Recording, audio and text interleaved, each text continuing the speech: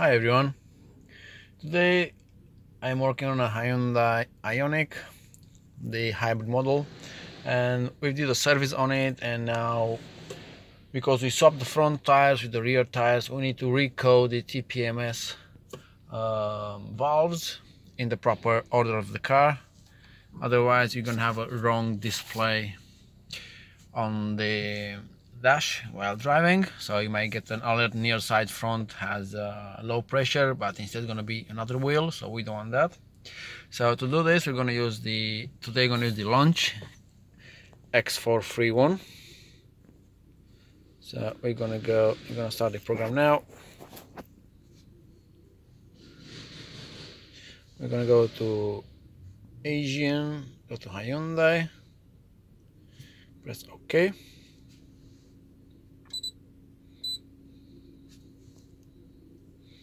We got a 16-pin DLC.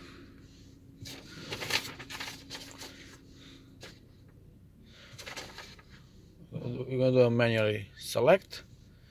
It's a general, goes all the way down to Ioniq, the hybrid electric vehicle, 2018 in my case, 1.6 engine. We've got two choices here. We can either click the special function, and it's gonna give us all the special function available in this vehicle, or you can go in a system selection and select specifically that one. So we're gonna go into system selection. We're gonna go to BCM, and from there we're gonna go to integrated body control unit TPMS.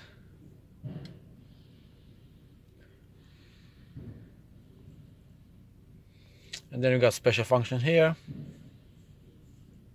and all you need to do is just press this here, wheel sensor ID writing. So this procedure is valid only if you swap tires, wheels or tire whatever in this vehicle. It is not good if you want to put an aftermarket sensor on the car, because it needs to be written a different way. But this is specifically for swapping tires or putting a new genuine sensor in the car. So I already printed these codes here. You can have them here. It'll be easy for me. So what we will do, we're gonna erase all of them, and we're gonna rewrite in the proper order. So front left, we swapped it with the rear left, and front right with rear right. So we're going to start with front left, and we're going to input the rear left, because we swapped them front with rears on the left side. So rear left,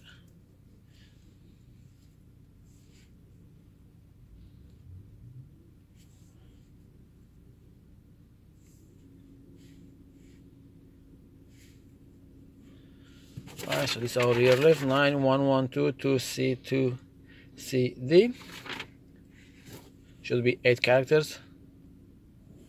Okay, then we're gonna go to our rear left, rear left. Let's keep it in pairs. So that's gonna be rear left is C4. I'm gonna input 9112 C577. Okay, then we're going to the front right, which is, like you see there, is C2, and we're going to input the rear right ID.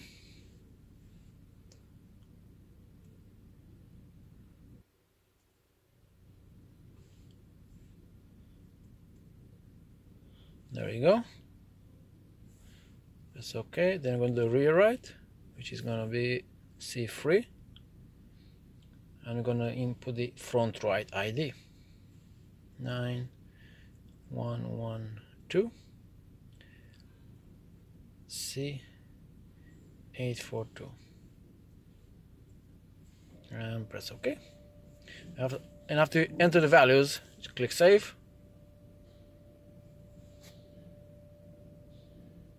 And that's about it. very simple. The next test we're gonna do now is going to be a road test, and you're gonna make sure that all the tire pressure meter is going to be displayed on the screen on all 4 wheels. Okay, as you can see, we need to drive the vehicle now in order to TPMS sensor to send the values to the TPMS ECU. So we need to drive about no more than a mile, should be enough, and we should have readings displayed.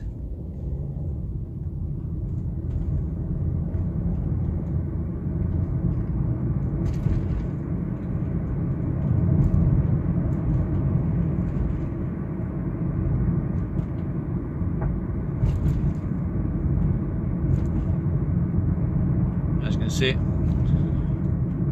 it only took me about maybe, I don't know, 500 meters, and as you can see, you read all the tire pressure, so that's a very good sign, which means we have put the right sensor ID in the car and they're all working fine. Sometimes you may find that the only reset is more driving, so in that case I'm suggesting to put more air inside the tires, about, let's say, 2, 3, 4 psi or 0.2, 0.5 of a bar, and then road test it until it's going to reset itself and go from there. Right, so this is how you do it. Thanks for watching, and I will see you on my next video.